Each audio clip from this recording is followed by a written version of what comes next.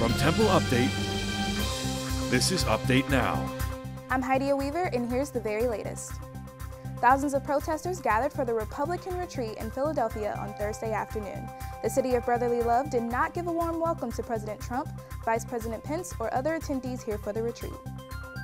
The Philadelphia School District announced plans to begin renovations on many of its school buildings after a recent investigation found that a large number of them were in need of repair. Officials estimate that property repair costs could range anywhere from $3 to $5 billion. The district is expected to release an in-depth status report sometime in the near future. And in sports, Temple women's basketball clinched the outright Big Five championship with a win over Penn Wednesday night. It is the 10th Big Five title in program history. The win marks the Owls' 12th straight victory, and they are now 9-0 in conference play. And in weather, it is partly sunny and breezy outside with a high of 41 degrees and a low of 30 degrees. Sunday and Monday will be mostly sunny with highs hovering around 40 degrees and the lows in the 20s. That's it for Update Now. For the very latest, check us out on templeupdate.com or search for us on Facebook, YouTube, and Twitter.